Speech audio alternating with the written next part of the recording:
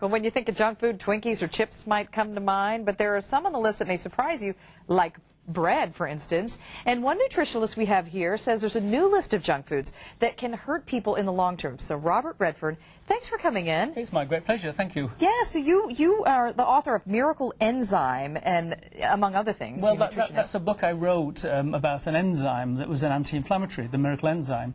And during the research for the book, I had to find out what was causing this massive epidemic of inflammation that's causing so much disease from head to toe. Alzheimer's, senility, eye problems, lung problems, heart problems, digestive problems, joint problems, just about everything is being caused by inflammation. The studies are in, the scientists know it, even the drug companies are starting to, if you like, get on the bandwagon and trying to develop safe anti-inflammatories. I say safe because we know the others are not safe, and so what I did, I found out that this inflammation was coming from toxins and from poor breathing, not drinking enough water, but the major part of the inflammation is coming from starchy carbohydrates. But you know, it seems like people are so programmed to eat certain things. You know, whole grain bread is good for you, or pasta, or this, you know, and you don't think about it. So this is a different way of thinking about junk food. The problem is that the media is that would be us. Yeah, I know I'm here actually, and I'm hoping to use the media to help people. But the media is, if you like, there is a degree of advertising and marketing, and advertising and marketing does work, or else we wouldn't be all here today. And it's, of course, the food industry are fighting a rearguard action. Everybody knows about junk food, so they say, well, whole grain bread's fine, or, you know, jacket potatoes are fine, or baked potatoes, or pasta's fine, or it's not true. They cause inflammation just the same. In fact, whole grain's got an extra bad thing with it, that it blocks the uptake of calcium. So when you're taking whole grain bread, you're blocking your calcium uptake because of phthalates in the... You know. So you have this different kind of food pyramid, and really it focuses on digestion. Yes. So talk about that pyramid of even. Well, I mean, the real food we should be eating is vegetables. In fact, it's up on the screen now, which is great, actually. But the real food are vegetables. Vegetables, vegetables, vegetables. We show dark-skinned fruits, cherries, berries, blackberries. These are the super fruits, not the high sugar fruits such as bananas and melons. They're a little bit too high in sugar. Not too bad in small doses. We've got nuts, seeds and beans. They're essential. Better sprouted to make them alive, because when they're dead, they're dead. In fact, in California, kind of like here's a political statement. In California now, they're demanding that all almonds, is that how you say almonds, are pasteurised. So they're killing, you're growing some of the best almonds in the world and then killing them. Crazy, Will.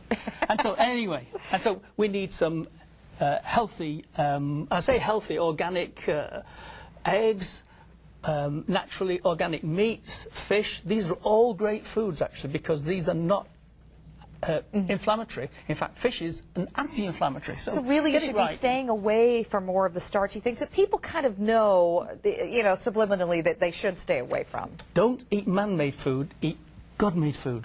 Okay, that's a good thing. Yeah. Now, tips on meals to encourage better digestion and health. We were going to pop up some of these and just talk about, first of all, taking digestive enzymes. You think that's a good idea? If you're going to eat this, then you've got to take enzymes. Enzymes are the thing that creates life in our body. Without enzymes, we're just, if you like, going to die very, very quickly. Oh, I'm sorry. I want to get through as much of this as we can, but also drinking liquid. You're saying that's not good unless it's maybe a glass of wine with your meal? I mean, not for kids, of course. But you shouldn't drink liquid with a meal, no, because that's going to upset the whole digestive tract. You know, half an hour before, half an hour afterwards, a glass of wine, but that's a social reason, not because it's healthy for you. It's, you know. Yeah, and chewing a little bit more than a lot of people are used to. I mean, study after study shows that if you chew your food at least 20 to 40 times, you get something like 3 times more nutrition from each mouthful of food. So, you know, why would you eat that much food when you can eat that much and get the same amount of nutrition? And then also between meals, what would you say is the best thing to maybe snack on? Because obviously people are hungry between meals sometimes. If you're hungry and you need satiety, then it's got to be something like nuts. Just chew nuts, but make sure you chew them. Chew, chew, and you will feel great just doing such things. And it makes you full. Well, my best fast food in the world is the avocado. The Hass avocado is just my awesome. 4-year-old loves those. That is the most perfect food. It's got all these nutrients, perfect fats. It's just great for us. And we go for hours after eating one of those and feeling great. So. Now, whenever if you're going somewhere and you say it's Robert Redfern, do people think, oh, Robert Redfern is coming? Nobody's ever said that before. Anyway, you have the book, The Miracle Enzyme. The Miracle Enzyme, and okay. I have a website, themiracleenzyme.com. If people go there, I've got resources they can download, and just generally just look around with all the links there. We have the food. We have it all linked to our website, and we're out of time, but we will do that, and people can go on and see the whole segment again if they missed part of it. So nice to meet you. Thank you for coming on. I'm going to eat healthy today, I promise. My great pleasure. All right, for more information, go to san diego6.com and click on Hot Topics.